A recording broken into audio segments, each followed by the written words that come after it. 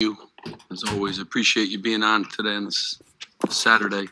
Do want to, send my condolences to Ty Berry, one of the players from Northwestern. His father passed away. Really sad, and want to let him know that we're thinking about him and our prayers are with him and his family. Tough. And I also love Coach Collins. Does an unbelievable job and well coached, tough, and now they have to deal with that amongst COVID and all these other things. So much respect to Northwestern. I thought, again, it was a really good basketball game today. I thought Northwestern played really well. I thought our defense was really, really good. I think that was their season low in points. And they're a good offensive team. I love the fact that we out-rebounded them. We got contributions from everybody. I loved our bench. They gave us great energy. And love the fact that everyone chipped in here. It was important. Every game in this league is a war, and that was no different. And, just glad they earned a day off, a more well-earned day off, and we kind of grinded the game. And I always love when we win, when we have to grind it. We'll start off with questions from Jerry, and then just a reminder to use the raise your hand tool. If you have a question, let me know. Steve, you love these types of games, like you mentioned. What did you like most about your team's defense? You had 8 blocks. You held them to 32% shooting. What in particular stood out to you about the defensive effort? After the initial, they jumped on us quickly there. I thought we really settled down and made stuff difficult. I thought obviously we got to the free throw line more than they did. I thought that was a huge, huge key for us. And I love the way we can mix up our defenses. I love how we're connected on that end of the floor. Again, they have some really good offensive players.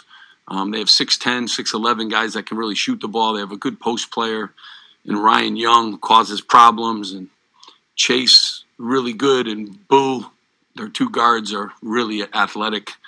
So they have a lot of weapons on that team. But I thought we were locked in with only 2 days to prepare. I thought we were locked in, and to hold them to a season low is a really good sign for us moving forward. And I love the fact that we were connected in the rebounding area. Caleb got us 7, and Miles, and keep saying this, when Ron rebounds and gets to the free throw line, good things happen for us, and he did both of those things today.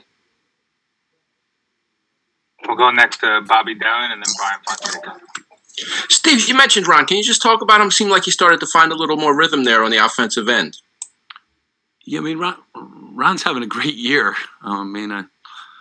He really is, and he's shooting almost 50% from the field. He's raised his points per game, his rebounds from last year. He really is, and his defense getting better and better. And to defend tonight, all the different guys he had to defend, and did it without fouling. Ron also has been a great assist guy for us too. So everyone, I honestly don't talk to him a lot about the ball going in or not, because I think that's like the least, of the things that he can do for us. He does assist, he can rebound, he blocks shots, he guards people. So I think he's having like a really good season, and I know everyone will look at if the ball goes in or not, but that's a small percentage of what he brings to our team. And today, you saw the rebounds and you saw the free throws, and he was making some shots, but he's been doing a lot of good things for us during this streak here, and just real pleased. Steve, Paul played with a broken nose. He had the mask on. What does it say about him that he's willing to play through something like that? And was there ever any doubt during the week that he'd be able to go, or was it always a for sure thing he'd play? Well, it was Paul's decision, obviously, but, Paul, he's been playing with a finger that was dislocated. He's got a broken nose. He's tough as could be, and, he was ready to go today. So, he does a lot of things for us, a lot of things that you don't read in the box score. And, he's one of the toughest guys I've ever coached. So was thankful that he said, I'm playing, and, but that's just a credit to him and his toughness and to play through pain. And, he gets banged up in every single game. So, he deserves a day off tomorrow when, for playing for the first time with that mask on, I thought he did a really, really good job. So we'll get a custom-made mask for him, so that'll help him out a little bit more too. But he's tough. He's tough, and thankful he was ready today to go. Go to Aaron and then to Reggie. Coach, midway through the second half there, Northwestern was cutting the lead down, and Caleb McConnell stepped up at the back-to-back reads. Just talk about his mental toughness and ability to deliver big. Yeah, thanks for turning that up, too. You asked about Caleb McConnell? Just the two big the game. Northwestern coming in. The one thing about Caleb does a lot of things for us. He's really become like an anchor for our defense. Guards a lot of different people. He's capable of making shots. He's a really good foul shooter too. I think you saw down the stretch. He the ball up. And I like when he plays with that kind of confidence. He also keeps a lot of balls alive for us. He does a lot of different things that too you don't see in the box score sometimes. So. He's getting better and better. He's feeling more and more comfortable. And I love the fact that we can move him around. And he's become, I think Jacob Young defensively is, a really good defender. Caleb McConnell, and obviously you guys, Miles Johnson, to go along with our other guys too. But they have to guard a lot of different people, and they have to guard, some real dangerous, players. So Caleb's been doing a good job, and he's also rebounded for us. Last game he got 7, and this game he got 7 too, and that's a huge part of us being able to out-rebound teams. Hey Steve, it's pretty well known that your daughter plays for Northwestern. Now beating them twice on the season, are you kind of like a little shove it in her face kind of moment, or? No, I mean Northwestern was a great place, and they've been great to my daughter. I'm thankful. With great coaches there. I have tremendous respect for Northwestern. Just, happy we got the win today, but that's a really good basketball team. Coach Collins is one of the best people and coaches around. And that's a real dangerous basketball team. So, just thankful that we were a little bit better today, but know that they're going to have some good days too coming up here, and always rooting for Northwestern. Go to Jerry and then Bobby. Steve, Gio moved into the top 10 in steals in program history. He's now in the top 10 in 3 categories.